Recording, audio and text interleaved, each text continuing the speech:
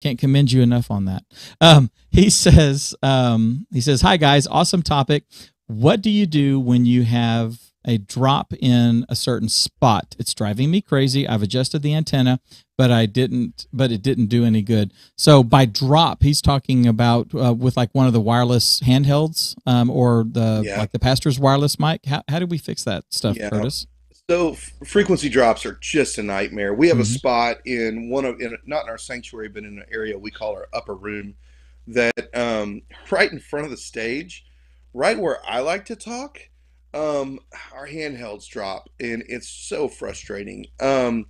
So the best way, and you may have tried some different things. Obviously, moving the antennas around. There's a couple of different things to consider. One is what kind of antennas you have. So, say you're running a Shure wireless unit and it's got two little antennas on the back. Where are those sitting? Are they under the desk? Are they on top?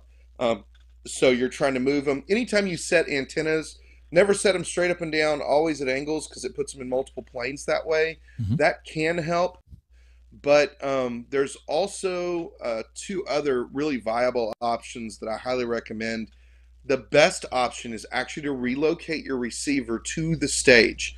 If you came up to our church right now, you would find our wireless receivers in a rack on the edge of our stage, so that the microphones are 20 feet away from them. It really helps with the dropouts to get your antennas that close, and you're also changing your angle. And so that's one of the things I recommend. It doesn't really cost anything, but you do have to have some place to put it. Remember, you always want your antennas to be exposed. They're designed to have line of sight to the microphone. So if your antenna has anything blocking it, Mm-hmm. Sure's going to tell you it's your fault. Okay, they say you're supposed to have line of sight. Um, there's also the ability with most newer units to change the frequency of the microphone. Most units have a search feature that allows them to look for frequencies that aren't in use. So to use that, you need to have everything in your room that's normally powered up that could have any wireless interference, other mics, any of that kind of thing. Then have it search for an open frequency that's not in use.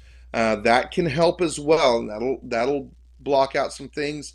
The other option is a more expensive option, and that is antenna distribution and paddle antennas that can add an antenna unit to your Sennheisers or your Shures or whatever that'll normally have, depends on who makes them, big paddle antennas. You've probably seen them at concerts and says Shure on them and stuff like that. Much more surface area for receiving, much stronger, and that can help too. And you can run those from your booth, and you can really kind of fine tune with those. They're very beneficial, but those are kind of the options I would recommend for dropouts on your